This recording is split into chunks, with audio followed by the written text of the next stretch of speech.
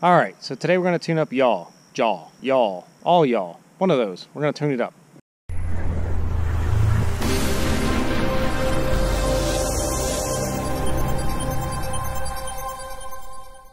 Okay, just like before, we need to get some step responses on the yaw axis, so we're going to go up. So make sure when you do this, do not have angle mode turned on, because if you have angle mode turned on, if you have any feed forward or anything like that, it's not going to work.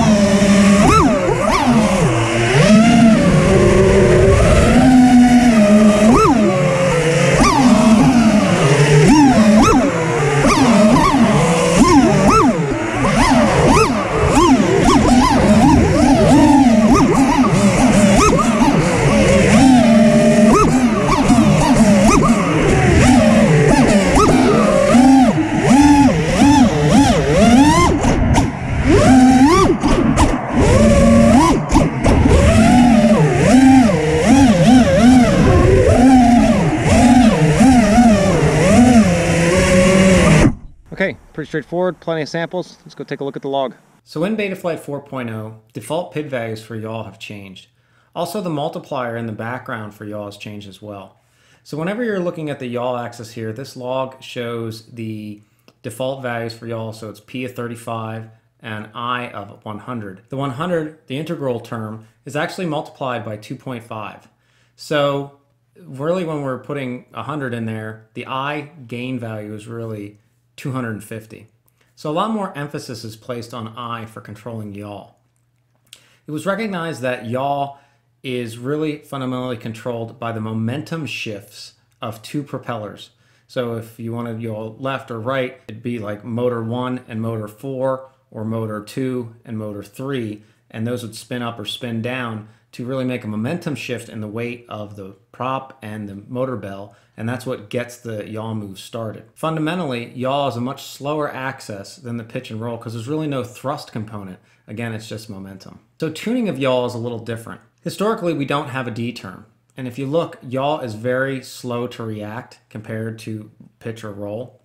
So the D term is really just too fast of a term regardless, and it really just adds noise into the system. You don't get any overshoot with a high P term or a high feed forward value for yaw. So if you don't have any overshoot issues, you don't need a D term. The D term is great for when you have overshoot conditions that you need to control, but also the D term is very sensitive to noise. So if you don't need it, you don't want to introduce it because it brings along the baggage of introducing noise. Obviously, we do need the D term on pitch and roll, so we're going to accept that baggage, but for yaw, since we don't need it, we're not going to use the D term.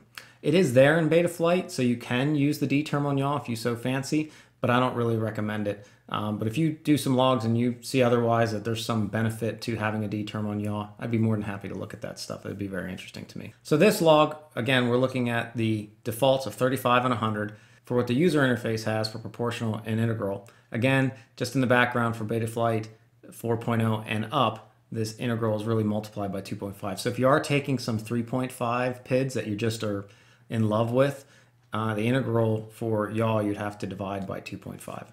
So on the defaults, just going up and doing our stepped moves, so I'm trying to look at the step response of the PID controller for yaw moves, you can see here I have the set point, which we're trying to track, and then also the gyro. So we're trying to really make the gyro follow the set point.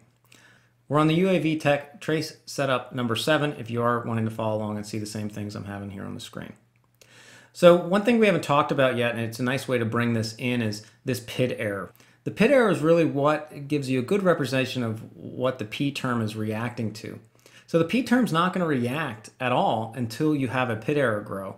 So the P term really is reacting to this error. As you can see right here, the gyro is not following the set point right at this spot when we first enter the move, and that's why this PID error grows. Now this would flatline, so you can see it gets a little bit more and then it starts to go down, and you can see that represented here. Same thing, it kind of peaks out right at this spot for PID error, and then it starts to catch up and go down.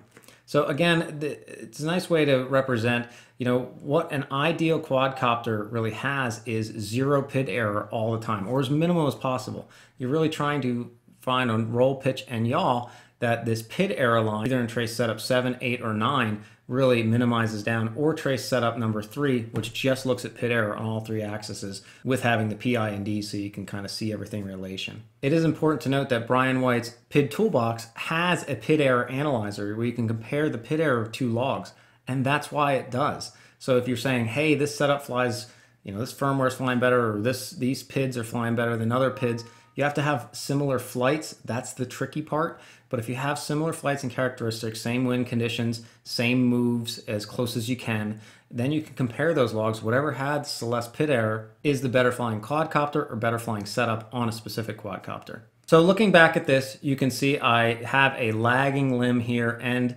descending limb where I'm just not tracking Setpoint very well.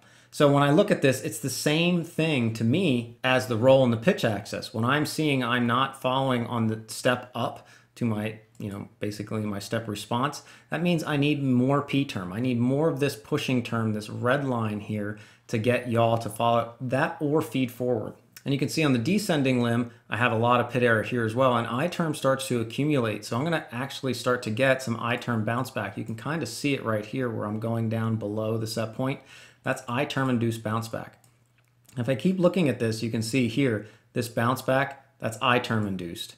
Here, this bounce back again, this is not anything other than the I term is accumulating too much here because we don't have enough P term pushing it to closely track set point.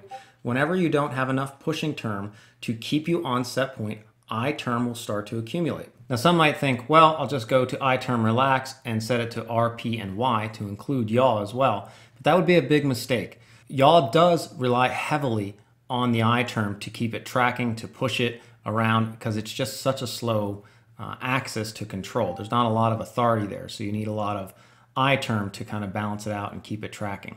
So if you go ahead and try it sometime, just keep the defaults, set this to roll, pitch, and Y, and you'll see yaw is hardly has any stepping move. It's going to be really, really slow, not responsive. The set point tracking will be even worse.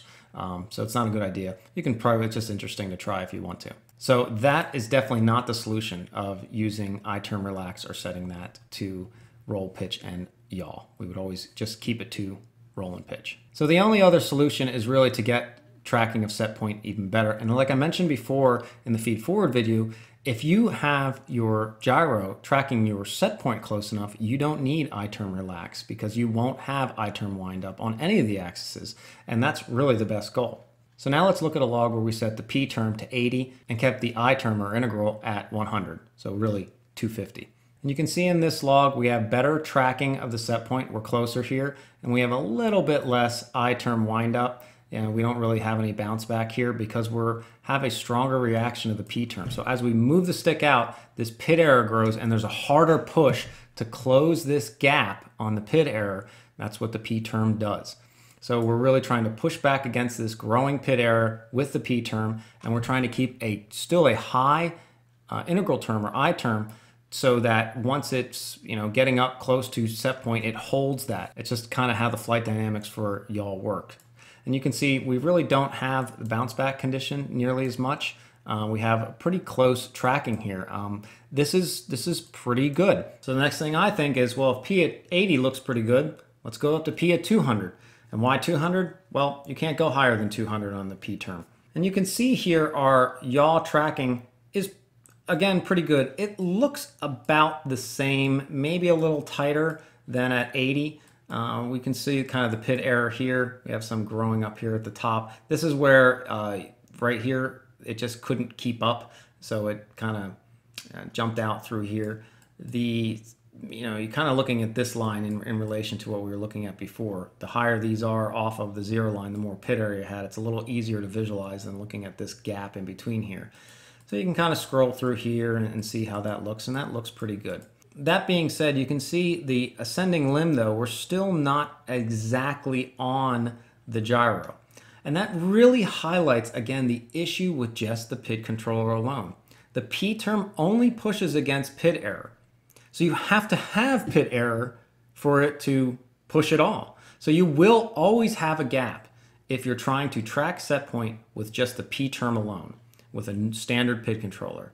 Again, brings in the importance of something like feed forward, which pushes based on your stick movements, and it doesn't need PID error. It doesn't need any PID error up here to start to implement a push. And that's why feed forward was introduced, recognizing kind of just that fundamental, like, why do we need PID error to grow first, then to start pushing it? Why can't we just push it based directly off the stick inputs? So in this log, we're looking at the P term of 100, the integral of 100, and then a feed forward of 125. Now we'll browse out through this, and you can see a little closer tracking. We still have a gap. I could probably go higher on feed forward. Doesn't look like we have any bounce back on this and go through. And at the end of the day, I'm trying to convey the fundamentals of what you're going to do and look at. I'm not saying that this is the best tune for this and nobody could do better on this quadcopter. Sure, you can play around with values some more, but honestly, I get to a point where I'm like, that tracking's pretty tight. I'm happy with it. I like how it feels. I'm good. I'm not going to sit there and try to perfect the irrelevant. This little bit of a gap in here for the PID error, I'm really not worried about. Honestly, the big thing I want to do with all these quadcopters is I want to get onto Betaflight 4.1 where the feed forward was improved, so there's not this up and down jerking anymore. It's interpolated feed forward. Forward has a more consistent step response for feed forward, so you don't get this hump up and down and essentially get these humps here as well. The humps are coming because the RC signal is humped. It's just feed forward magnifies that. It's kind of like the D term magnifies the slope of any gyro noise. Well, feed forward really magnifies the slope of the RC input. So when you see really jagged lines here because of feed forward, it's because your RC input's really jagged and it's just magnifying that again. But nevertheless, for Betaflight 4.0, I feel this is pretty good for this quad. Hopefully with this, you can see kind of my process of you go through to tune out yaw, and you can see obviously the betterment we've made here on the yaw tuning from the default. My advice for the yaw tuning is it's a pretty broad window because it's so sluggish to move that it's not this nitty gritty. So if you just wanted to plug in your proportional of 100, integral of 100, and then a feed forward of 100, 125, or 150, I think you'd see if you like it better. If you don't, then obviously go back. But that seems to be the much closer default or setup for tracking of yaw set point. All right, that's it. As always, thanks, and I hope this helped.